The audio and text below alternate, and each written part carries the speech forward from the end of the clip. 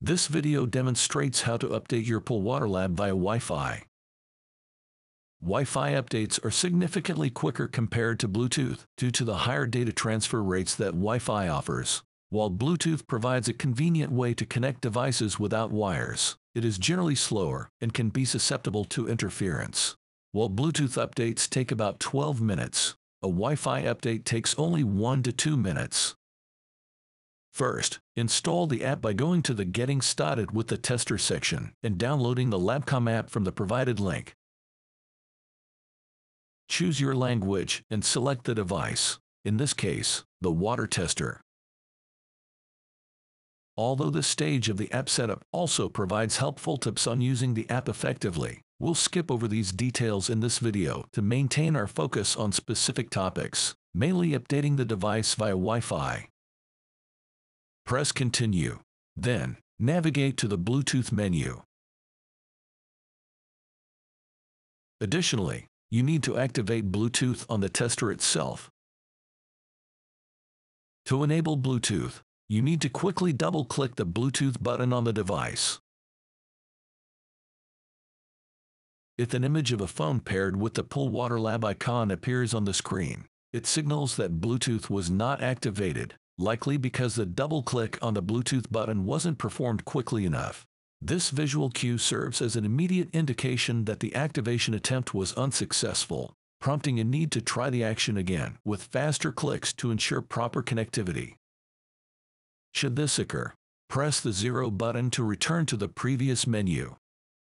When 0 appears on the screen, perform a very quick double-click on the Bluetooth button once more. A green Bluetooth icon should then light up in the upper left corner of the screen. Now, press Scan in the app, and it should locate the PoolWaterLAB. Before updating, the device may be identified as poollab on the system or app. However, after the update is completed, it will be recognized under a new name, either as Water Tester or PoolWaterLAB. Select Water Tester to connect. The device will then inquire if you wish to update via Bluetooth. This option is indeed possible, and we have explained how to execute it in previous videos. If you select Yes, the update will begin via Bluetooth and take approximately 12 minutes. However, since we do not require this now, select No. Next, we need to input the Wi-Fi data. Click the wrench icon to open the Settings menu, where you can enter your login and password. This menu provides access to various configurable options, allowing you to manage network settings, including entering your Wi-Fi credentials to ensure the device can connect to the internet securely. Input your login and password, and then press Send to Device.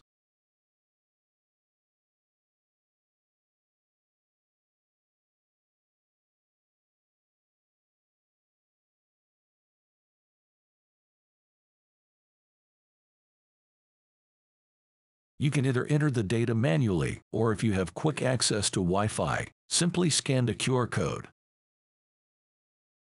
Wait until the green banner vanishes, indicating that the login and password have been successfully saved to the PoolWaterLAB tester's memory. To verify the Wi-Fi connection, press the Bluetooth Wi-Fi button once on the device. This action initiates a check that tests whether the device is successfully connected to your Wi-Fi network. By pressing this button, the device attempts to communicate with the network, and any feedback, such as connection status or error messages, will be displayed on the device's screen. If you see error E401, it means there was an error with the login or password input. Let's rectify this by re-entering the login and password, and then sending them to the device again.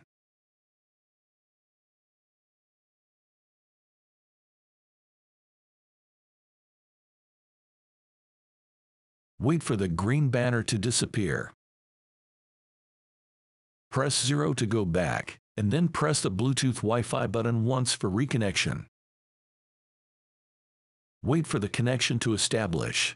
This process may take a few moments as the device communicates with the network to secure a stable and reliable Wi-Fi connection. We observe that the tester is connected to Wi-Fi and requires an update. Use the up and down buttons to decide whether to proceed with updating the tester. However, we always recommend keeping your PoolWaterLAB updated. Press OK button to confirm. The PoolWaterLAB will update and reboot within 1 minute and will then be ready for use.